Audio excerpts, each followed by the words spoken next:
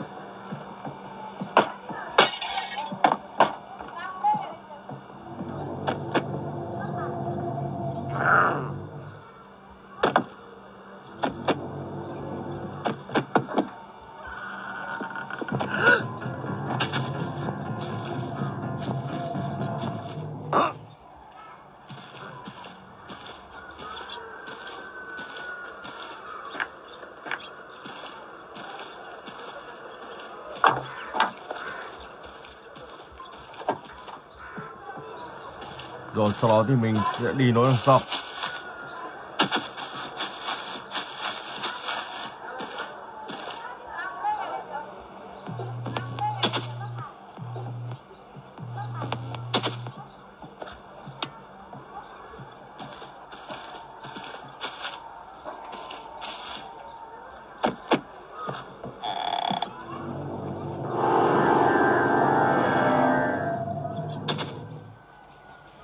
Tí thì bị bắt, ok.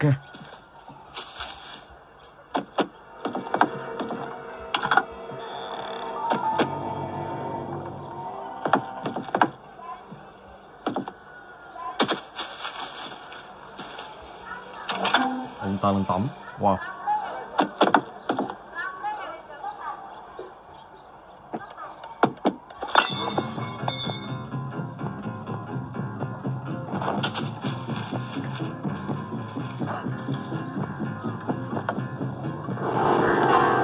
Oh my gosh.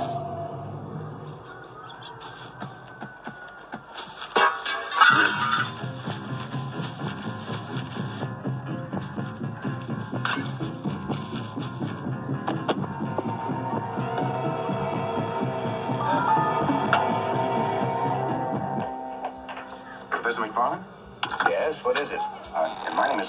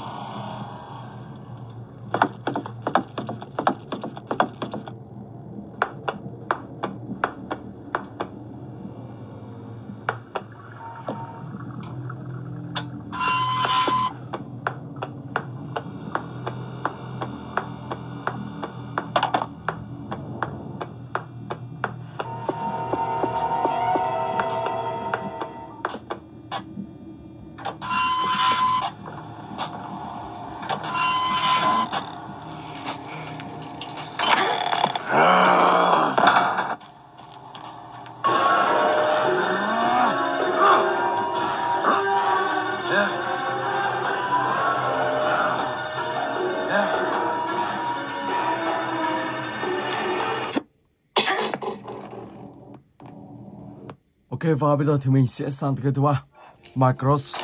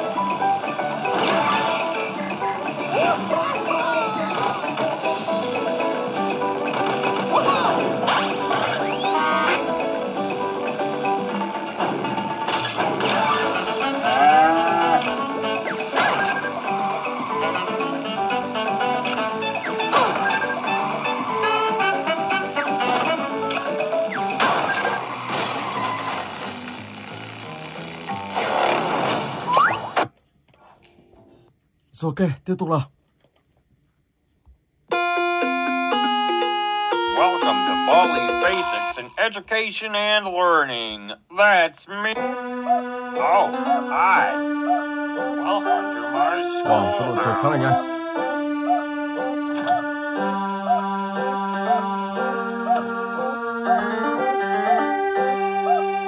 Now it's time for everybody's good one. You're doing fantastic.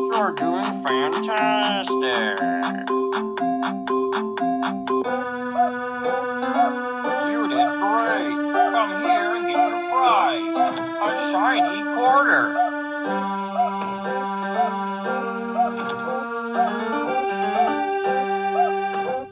Problem 1.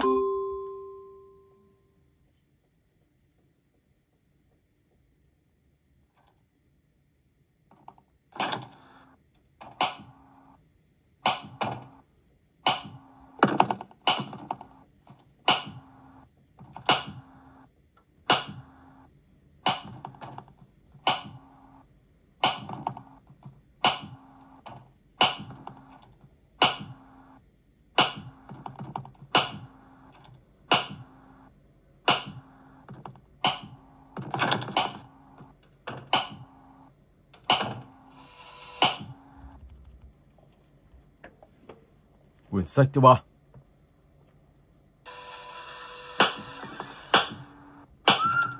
Oh my god, ông ta đi nhanh hơn cả mình tưởng tượng. Wow, đi khá là nhanh. Rồi ok, và mình sẽ chuyển sang tới cái thứ 5, Ice cream friend. Fine.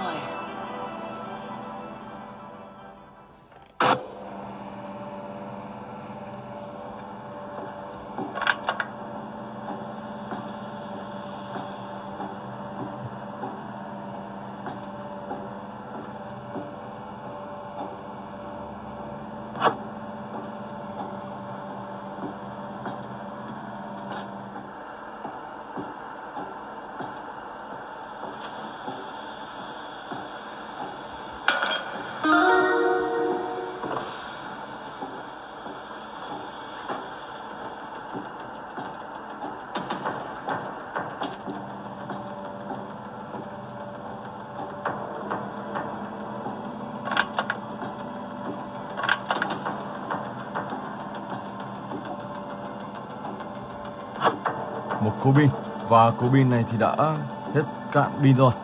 Ở đây thì mình sẽ phải làm pin cho cỗ pin này.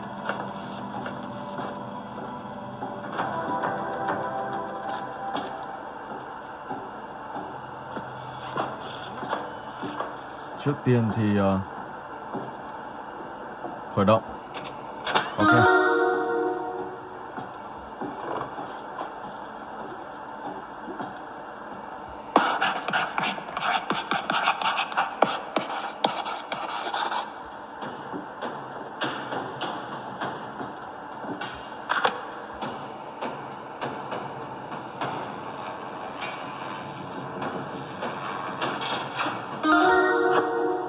Let's go.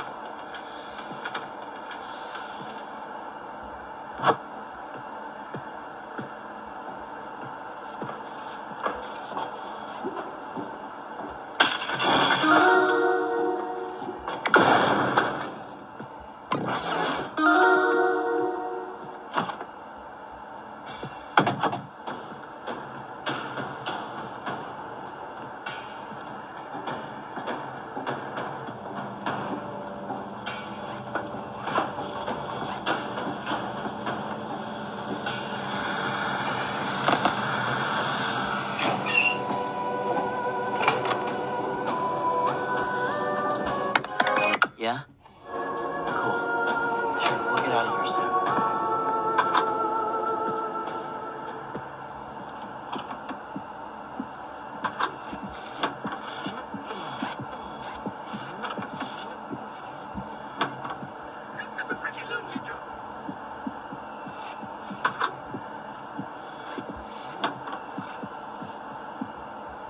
Có thể ở trong đây.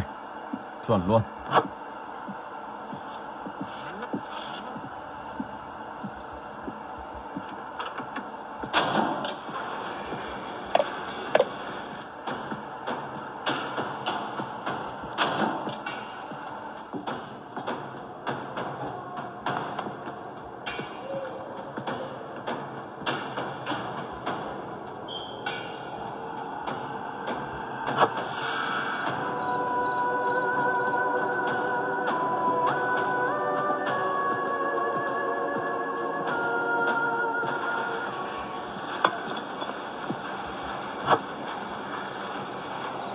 Let's go.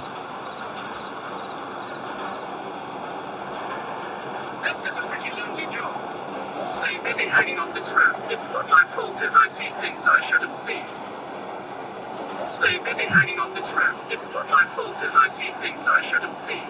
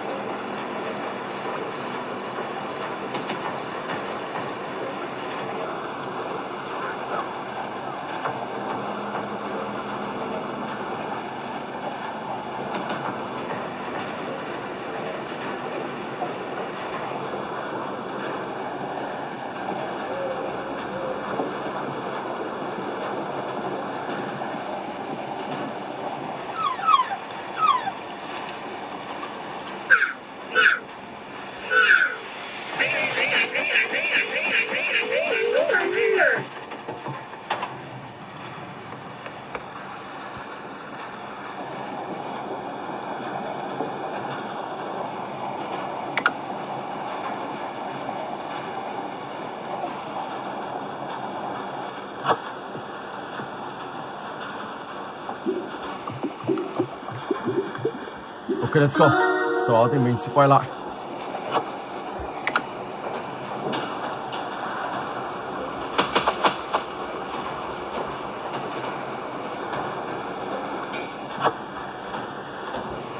Chưa có đường cống nào.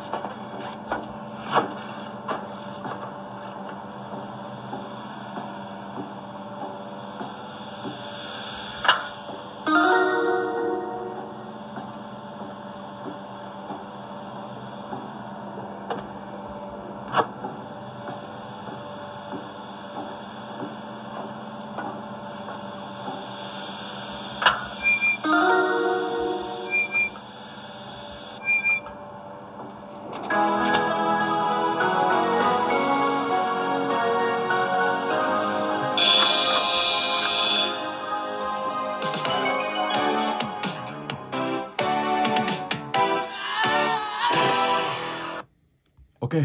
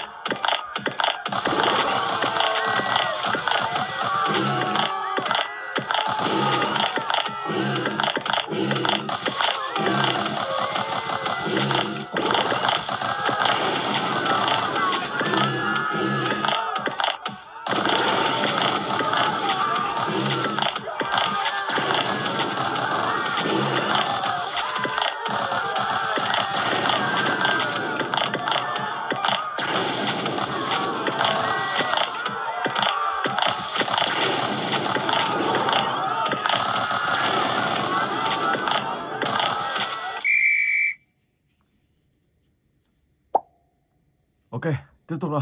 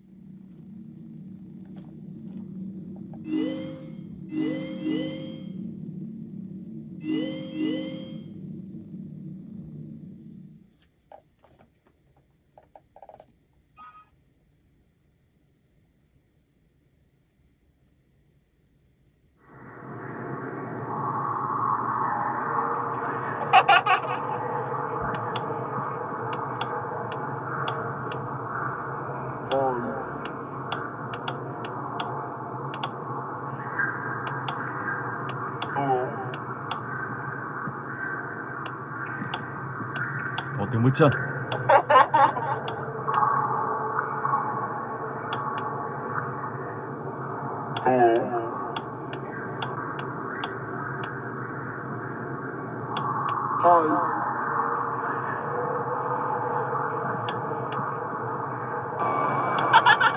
Wow.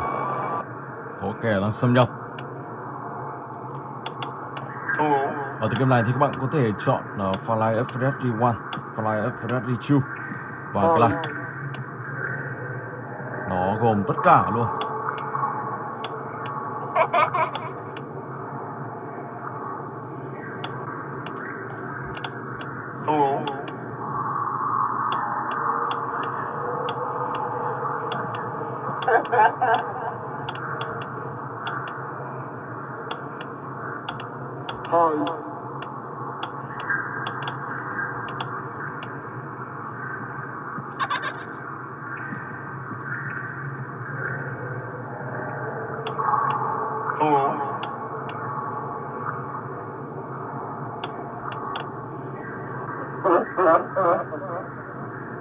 Oh my gosh. Wow. Wow. Ok. Giật mình luôn. Và bây giờ thì mình sẽ chuyển sang tựa game cuối cùng.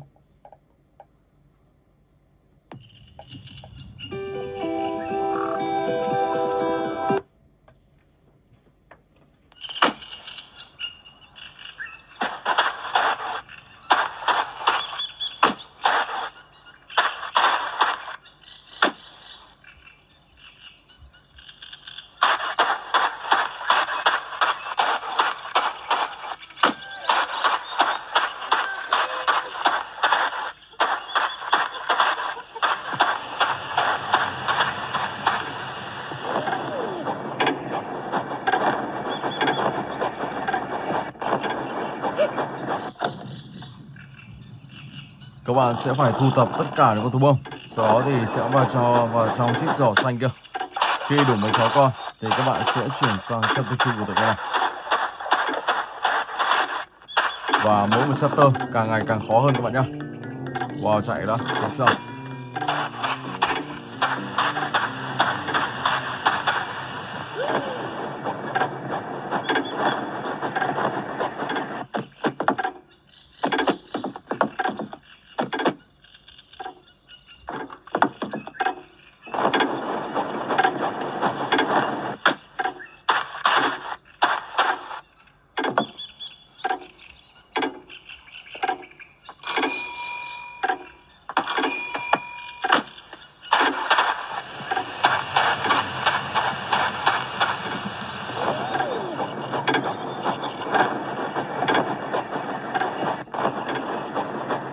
Wow, mình lại đâm lại không tới rồi.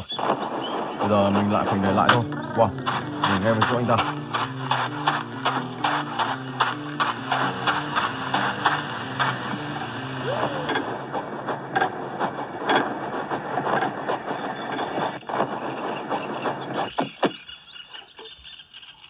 Ở đây có 3 con luôn.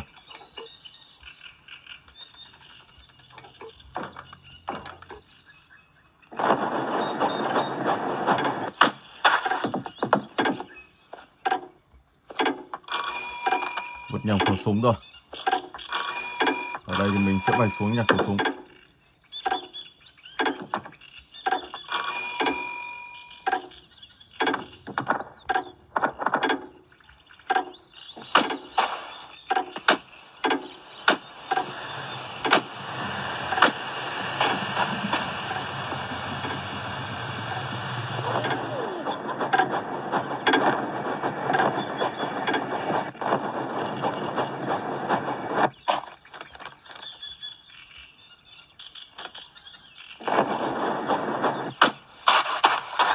Một con trên cây và một con đang bay nữa là hoàn thành con game này.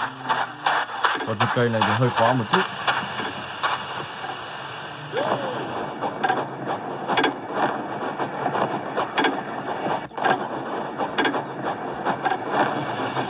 Wow, vẫn chưa nhảy xuống. Trước mắt thì mình sẽ phải bay lên. Lên trên kia bắn một con đang bay để rơi xuống.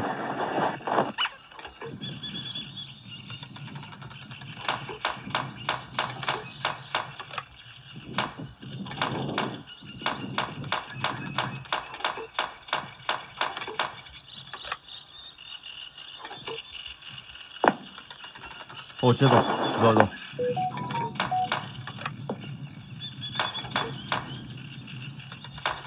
Cao quá.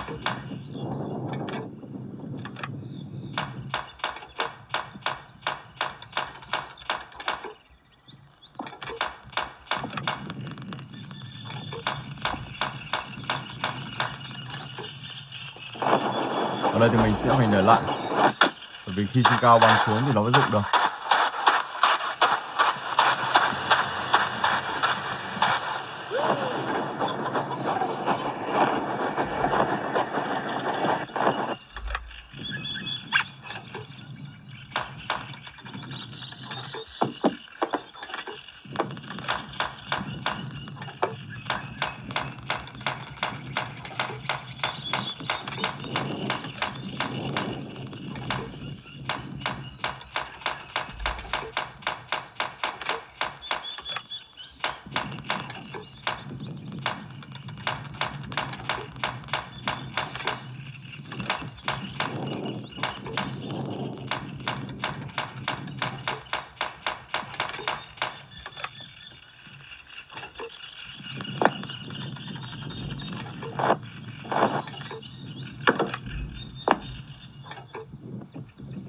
Đó, cứ thế và các bạn sẽ tìm còn một con cuối cùng ở trên cây.